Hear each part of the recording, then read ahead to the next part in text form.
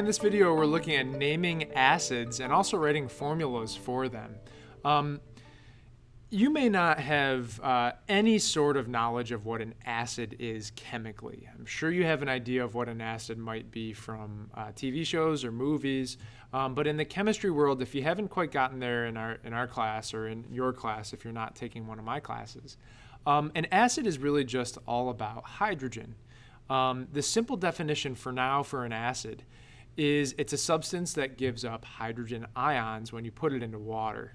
And so if you're looking at formulas for an acid, they're all going to have H at the beginning, or at least the most common acids will have H at the beginning.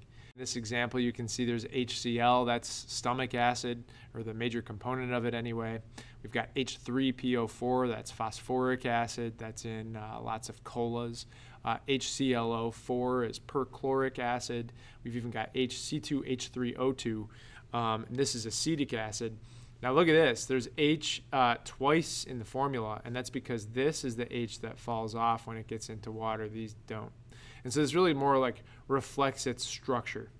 So sometimes when you're looking at these, if this is the first time you're looking at them, it's a little confusing. But here's what you have to know to name and write formulas for acids. You just simply have to know that their formulas start with the element symbol H for hydrogen. Okay, so let me kind of walk you through this short flow chart. The first question you have to ask yourself if you're looking at a formula for an acid is this: does the acid contain oxygen? Now, how do you know if something's an acid if you're looking at it? Well, first, it's going to be a covalent compound, and it's going to begin with hydrogen. Now, you can think of an exception to this. That would be water. H2O is a covalent compound that begins with hydrogen. Water's kind of on a shelf all on its own because it's maybe the most interesting chemical out there. But beyond that, if you're looking at a substance that begins with H and it's completely covalent, chances are that's an acid. So does the acid contain oxygen? Well, if the answer is no, here's the format or the template you kind of follow to name this. Hydro anion root ic acid. What's an anion root? Well, remember back to those "ide" names for nonmetals I gave you at the very, very beginning of this series of videos? Essentially ignore the "ide" piece, and that's the root of the name. So hydride becomes hydro, boride becomes bor, nitride is just NITR or nitro, oxide is ox. And so there are some exceptions. I know it's a big shocker, but there are 3 exceptions. Carbide doesn't just become carb, phosphide does not just become phosp, and sulfide does not just become sulf. Carbon and sulfur actually return to their normal names for this, and phosphorus just drops the US on the end of phosphorus. So I'll show you some examples of that as we get into it. So let's go back to our flow chart here. Let me give you a few examples just right off the bat. HCl is an acid. I know it is because it starts with H. It does not have a metal in it, so it's covalent. And it does not contain oxygen, so that's what led me here. I'm going to name this hydrochloric acid, the anion root there being chlor. Here's another example. HF would be hydrofluoric acid. Careful on the spelling there. I see a lot of students want to put FLOURIC, and that's not right. So hydrofluoric. But what if the acid does contain oxygen? What if it does? It's got O in it somewhere. Well, if that's the case, then usually what we're talking about is hydrogens added to a polyatomic anion. Now, what's a polyatomic anion again? That's a group of atoms that have a negative charge. So if that's the case, you have to look at the ending of the polyatomic anion. If the ending of the anion is ate, ATE, then you're basically going to follow the same rules as if it didn't have oxygen in it. You're just not putting that hydro in the beginning. So here's an example, H2CO3. As I look at this, I see carbonate. And that's what led me here. This piece here is carbonate. And so the anion root for this is just going to be carbon. So I would call this carbonic acid. Okay? These take practice. So if you're looking at this for the first time and thinking, ooh, I don't know, keep practicing at it. Here's another example. HClO3 Well, again, I'm looking at this ClO3 piece here, and I notice that that's called chlorate. Now notice how that ends in 8. That's what led me kind of down this path. So the root of this is chlor.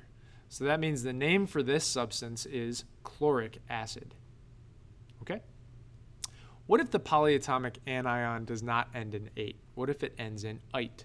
Which, by the way, these two will get most of the acids that we're talking about on a pretty common basis. So if this ends in ite, we're kind of following the same thing here, except instead of ic acid, it's us acid, O-U-S.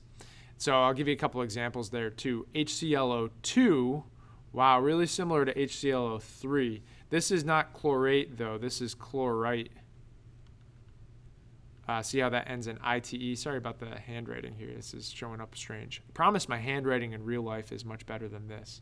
But chlorite would mean that I would have chlor as my anion root there, and that means this is chlorous acid. Okay, one more example with the ites. If I have H2SO3, this part here, I'm trying to be neat this time, is sulfite. And so the root here is sulf, but remember with sulf or sulfur, we add that UR back to it. So this wouldn't be sulfus acid, which sounds strange. It would instead be sulfurous acid. So watch out for CPS, carbon, phosphorus, and sulfur.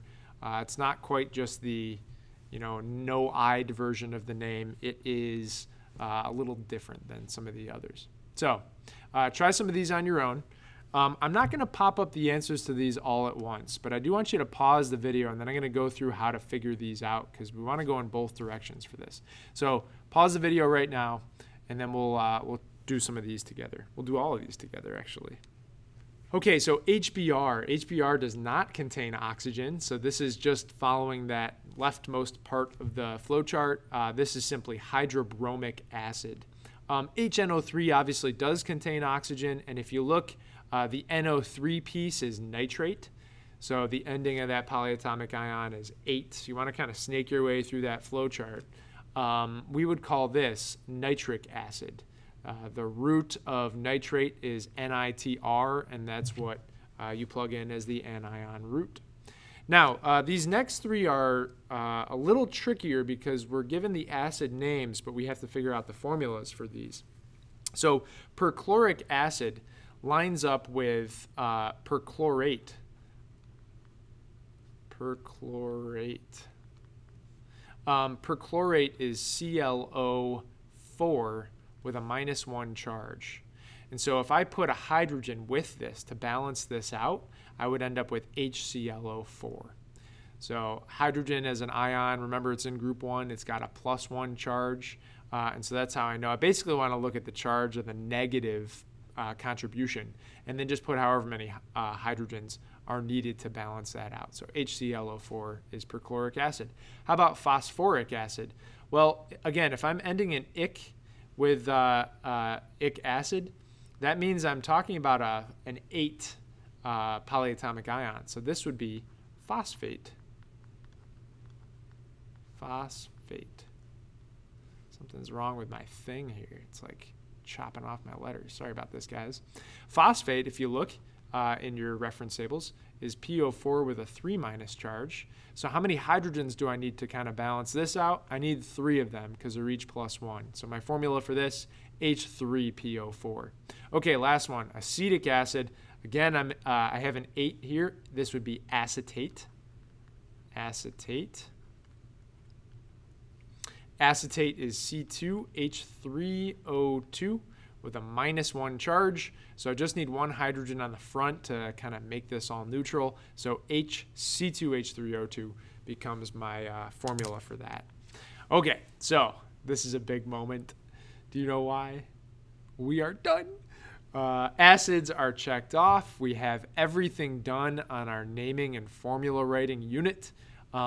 The trick, I think, at this point is for students to make sure that they're keeping these sets of rules straight. The very first thing I'd recommend you do when you go to name or write a formula for something is to try to categorize it as either ionic or covalent or metallic.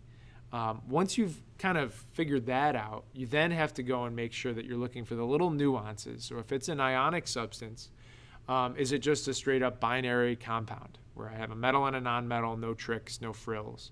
Is it a binary compound that has a metal that is multivalent? So in a name, I'm going to need to put the Roman numerals.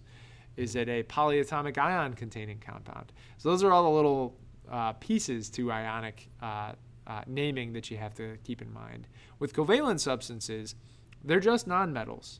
Acids are pretty heavily on the polyatomic ion beat, and so it's a good idea to know those polyatomic ions when you're doing that.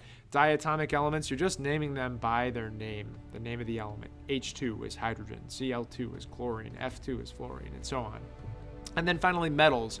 If it's only a metal like zinc, Zn, you just call it zinc, or you'd write the element symbol Zn.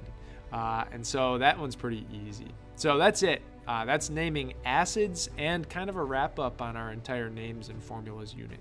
Thank you.